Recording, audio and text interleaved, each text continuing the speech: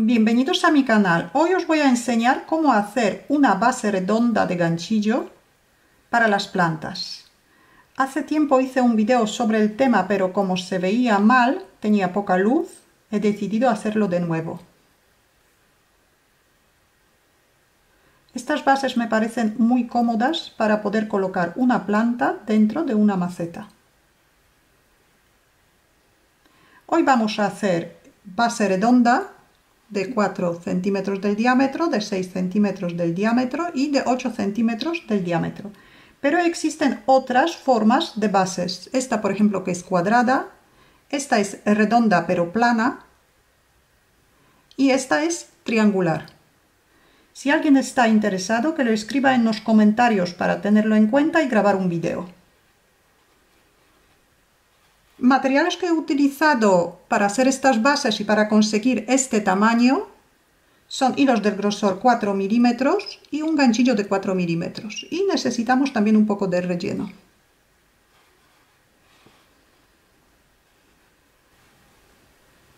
Primero vamos a hacer la base para la maceta más pequeña, la de 4 centímetros del diámetro.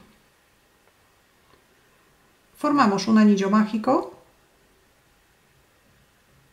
Todas las bases vamos a empezar de la misma manera, pero depende del tamaño de cada maceta, vamos a hacer más o menos vueltas con los aumentos.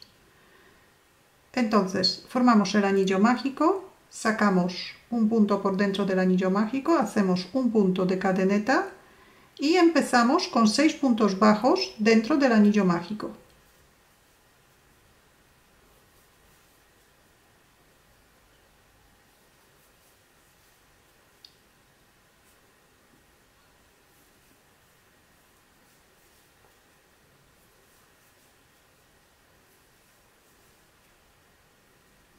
Cerramos el anillo mágico. Vamos a trabajar sin cerrar las vueltas, en vueltas espirales. Para saber dónde empieza y dónde termina la vuelta, tenemos que colocar un marcador. Marcamos el punto que tenemos en el ganchillo. El punto que nos va a marcar el marcador es el primer punto de la vuelta. Vuelta número 2. Hacemos un aumento en cada punto de la vuelta anterior.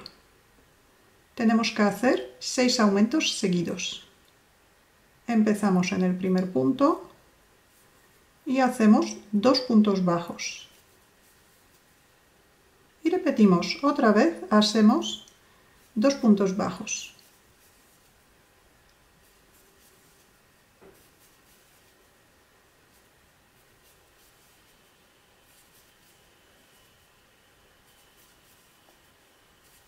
En cada vuelta aumentamos 6 puntos.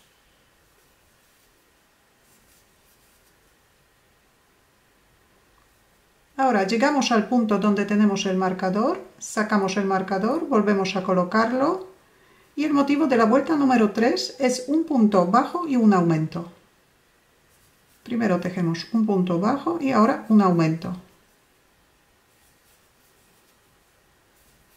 Y repetimos otra vez el motivo 6 veces. Un punto bajo y 2 puntos bajos en el mismo punto. Un punto y un aumento. Un punto y un aumento.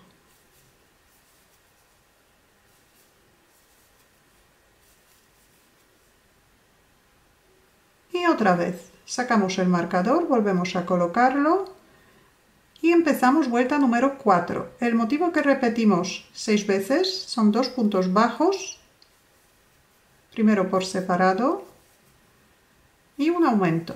2 puntos bajos en el mismo punto. Repetimos 2 puntos bajos por separado y 2 puntos bajos en el mismo punto.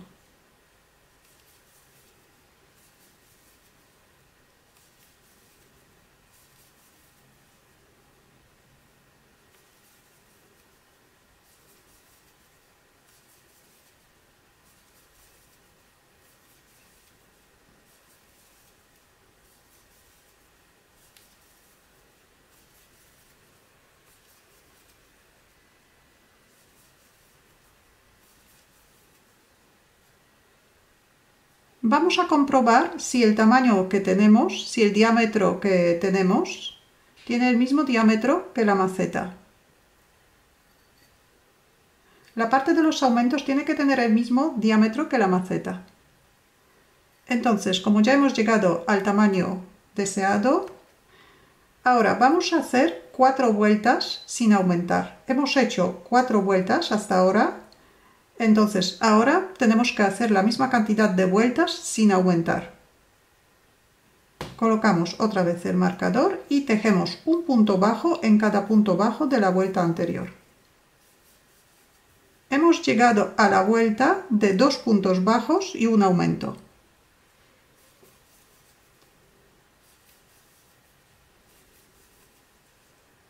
Así tejemos 4 vueltas sin aumentar.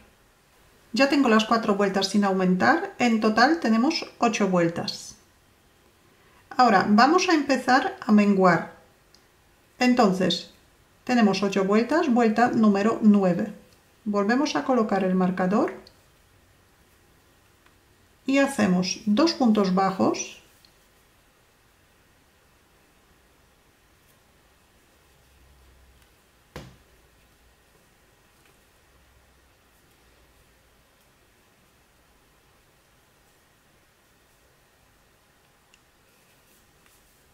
y un menguado. Para hacer el menguado tejemos la mitad del punto siguiente y hacemos un punto bajo. Y continuamos 2 puntos bajos y un menguado. 2 puntos bajos. El motivo repetimos siempre 6 veces. Y un menguado.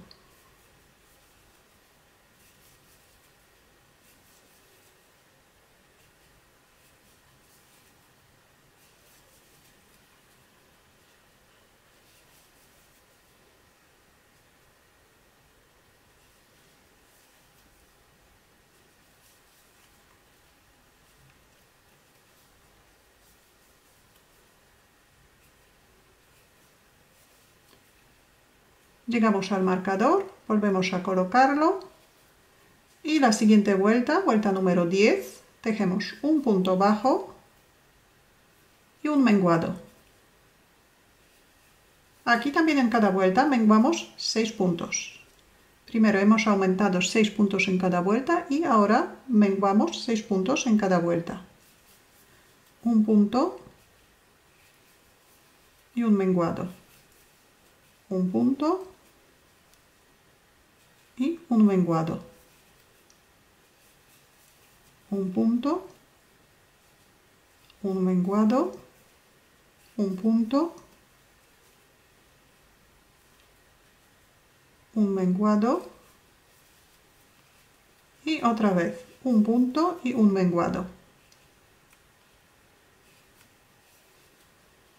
Ahora, antes de hacer la última vuelta de los menguados, vamos a rellenar la base.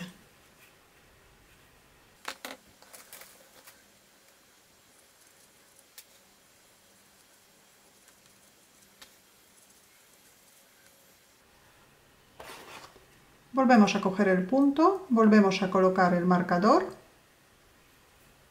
ajustamos el punto y la última vuelta de los menguados tenemos que hacer un menguado 6 veces. Entonces hacemos el primer menguado,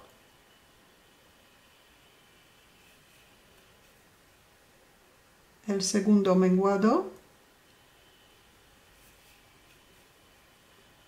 el tercer menguado,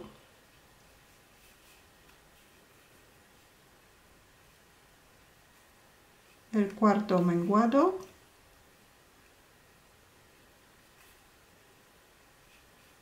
el quinto menguado y el último menguado. Y cerramos la vuelta donde tenemos el marcador.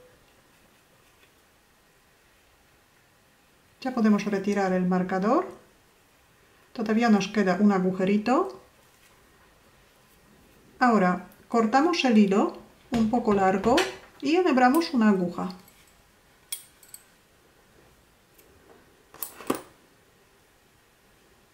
Cerramos el punto y ahora enhebramos una aguja.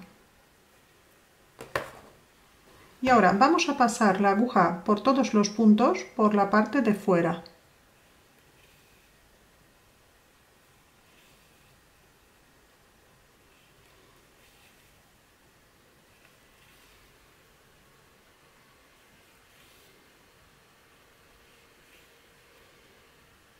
Y tiramos de la hebra. Así se queda la terminación. Escondemos el extremo por dentro.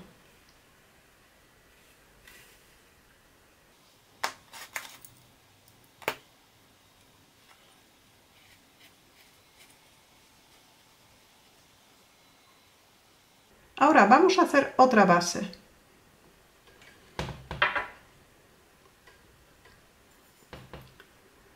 La base que vamos a hacer es para esta maceta que tiene 6 centímetros del diámetro.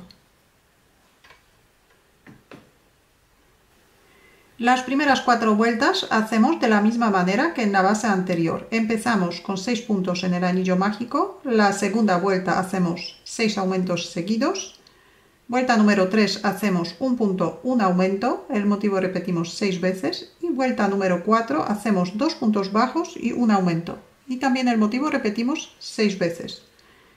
Ahora continuamos, vuelta número 5. Hacemos 3 puntos bajos por separado y un aumento.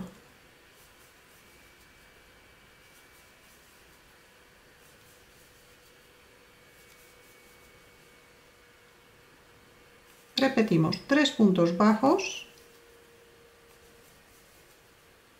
y un aumento. Repetimos el mismo motivo otras 4 veces más, hasta llegar al marcador, al punto anterior al marcador. Tenemos 5 vueltas, podemos comprobar si hemos llegado al diámetro de la maceta. Si todavía nos queda, vamos a hacer otra vuelta más. Volvemos a colocar el marcador y vuelta número 6. Hacemos 4 puntos bajos y un aumento.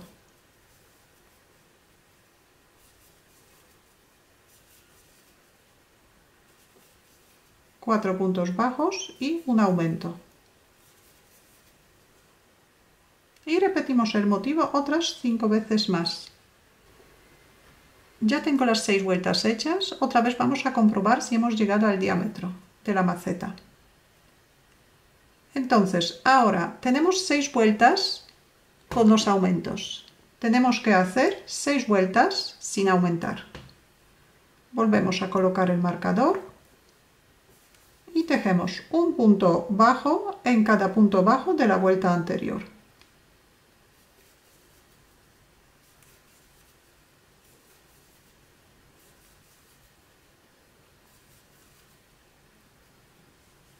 Tejemos 6 vueltas seguidas sin aumentar. Ya tengo 6 vueltas sin aumentar y 6 vueltas con los aumentos, tenemos 12 vueltas. La última vuelta de los aumentos hemos hecho 4 puntos y un aumento, así que ahora la vuelta de los menguados vamos a empezar de 4 puntos y un menguado. Colocamos el marcador y tejemos primero 4 puntos bajos,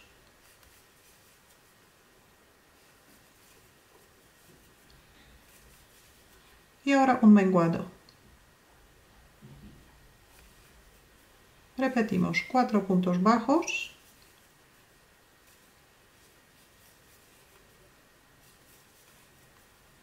y un menguado. Repetimos el motivo otras 4 veces más. Ahora vuelta número 14. El motivo que repetimos 6 veces son 3 puntos bajos y un menguado.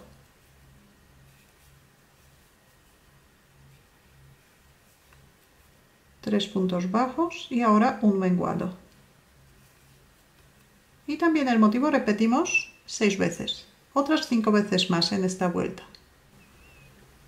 Vuelta número 15. El motivo que vamos a repetir son 2 puntos bajos y un menguado.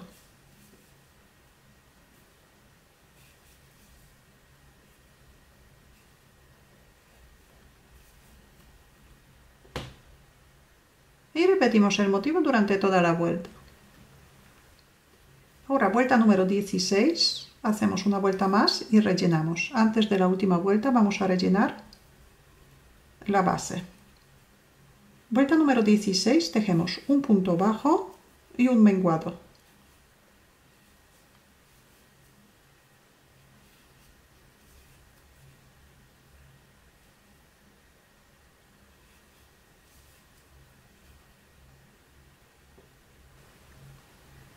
Y después de rellenar la base, vamos a hacer la última vuelta de los menguados, colocamos el marcador y ahora vamos a hacer 6 menguados seguidos.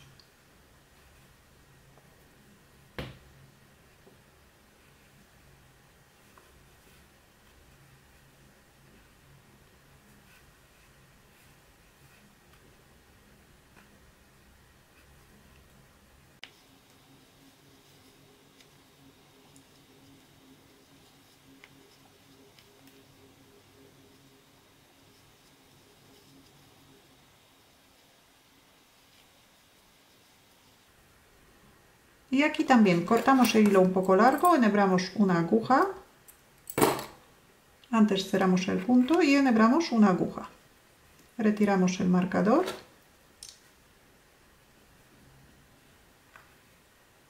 y pasamos el hilo por todos los puntos por la parte de fuera.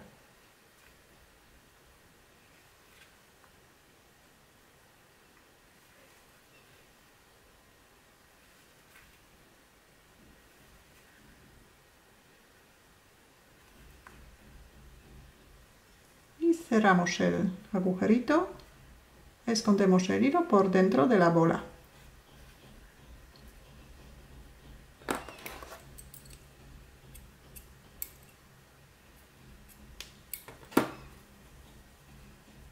Y ya tenemos otra base preparada.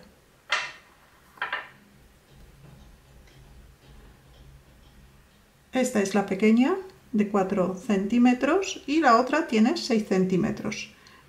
Las dos bases nos han salido muy redondas, como una bola. Pero no siempre hace falta hacer una base tan alta. Entonces, para dejarla un poquito más plana, podemos quitar alguna vuelta de las que hacemos sin aumentar. En esta base hemos hecho 6 vueltas sin aumentar, entonces con 4 vueltas es suficiente para que la bola quede un poquito más plana. Ahora vamos a hacer otra base que es la más grande. Esta es la maceta que tiene 8 centímetros del diámetro. Así que la parte de los aumentos tenemos que hacer hasta llegar a 8 centímetros.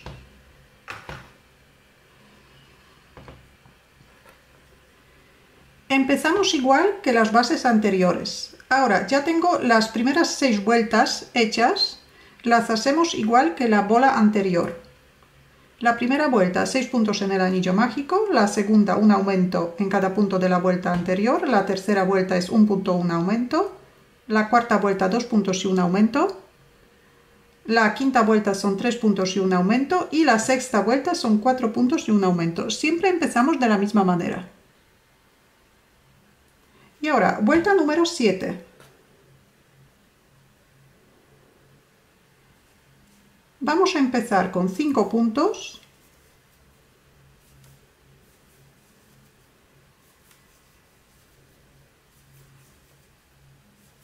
y ahora un aumento. Y repetimos esta parte otras 5 veces más.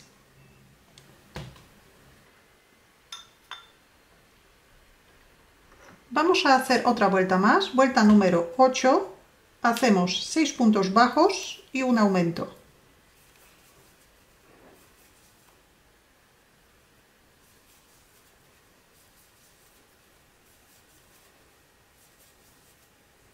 Seis puntos bajos y un aumento. Y repetimos el motivo otras 5 veces más.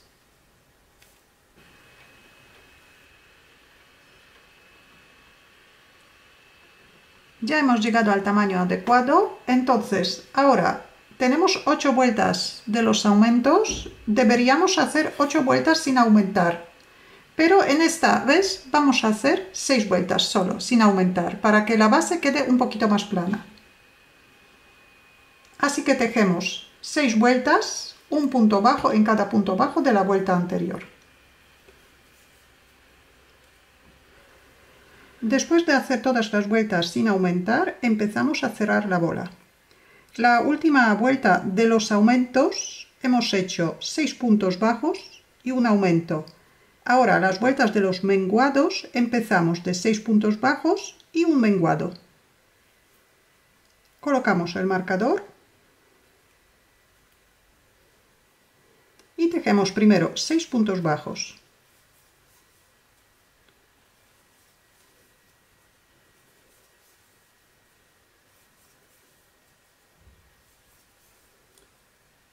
Y hacemos un menguado.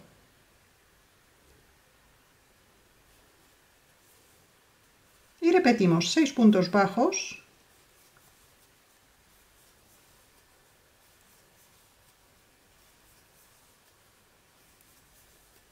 Y un menguado. Y aquí, igual que en la parte de los menguados, el motivo repetimos siempre 6 veces.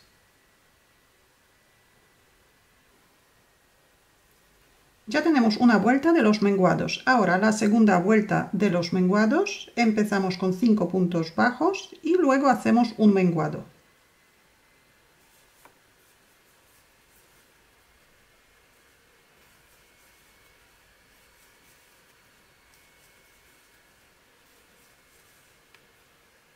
Cinco puntos bajos y ahora un menguado.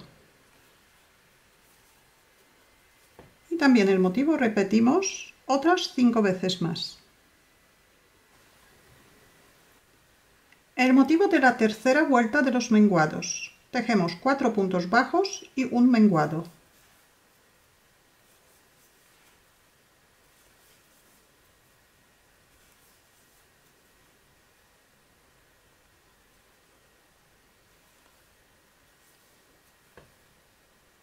Y repetimos el motivo durante toda la vuelta. Cuarta vuelta de los menguados. Hacemos 3 puntos bajos.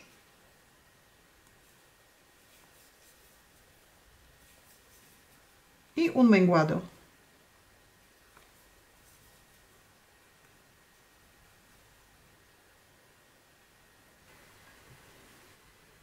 Ahora, quinta vuelta de los menguados. Continuamos igual que en las bases anteriores. O sea, que la parte de los menguados hacemos siempre de la misma manera. Dependiendo del tamaño de la bola, empezamos con más puntos antes del menguado, pero luego continuamos de la misma manera que en las bases más pequeñas. Entonces, la última vuelta de los menguados era 3 puntos y un menguado. Ahora pasamos a 2 puntos bajos y un menguado. 2 puntos bajos y un menguado. Repetimos el motivo 6 veces. Después, la siguiente vuelta de los menguados, hacemos un punto bajo y un menguado. Y después de esta vuelta podemos rellenar la bola, antes de cerrar del todo. Y ahora, la última vuelta de los menguados, tenemos que hacer 6 menguados seguidos. Colocamos el marcador.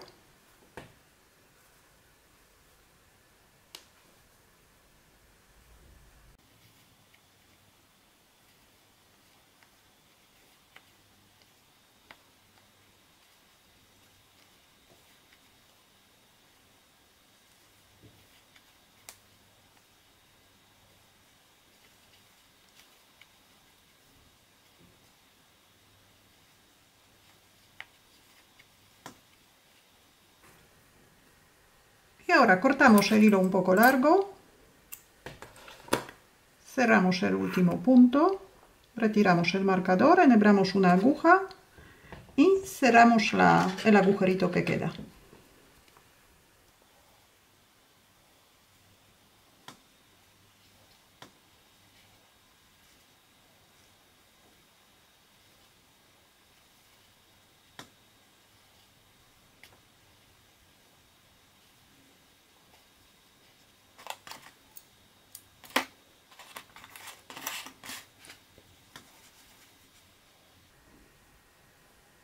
Esta bola, como he quitado 2 vueltas sin aumentar, ha quedado un poquito más plana, que no ha salido una bola redonda. Vamos a colocarla.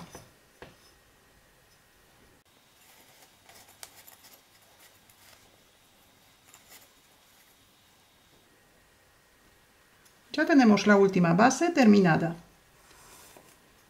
Hemos aprendido a hacer 3 diferentes bases, pero en cada momento de las vueltas que hacemos con los aumentos podemos parar, si llegamos al diámetro de la maceta, hacer las vueltas correspondientes sin aumentar y luego cerrar la bola. Siempre es la misma manera, empezamos de 6 puntos bajos y hacemos las vueltas con los aumentos necesarias para llegar al diámetro de la maceta, luego las vueltas sin aumentar y las vueltas de los menguados empezamos con la misma cantidad de puntos bajos que la última vuelta de los aumentos. Si son 4 puntos y un aumento, la vuelta de los menguados empezamos con 4 puntos y un menguado. Y luego bajamos la cantidad de puntos bajos, 3, 2, 1 y la última vuelta hacemos siempre 6 menguados seguidos.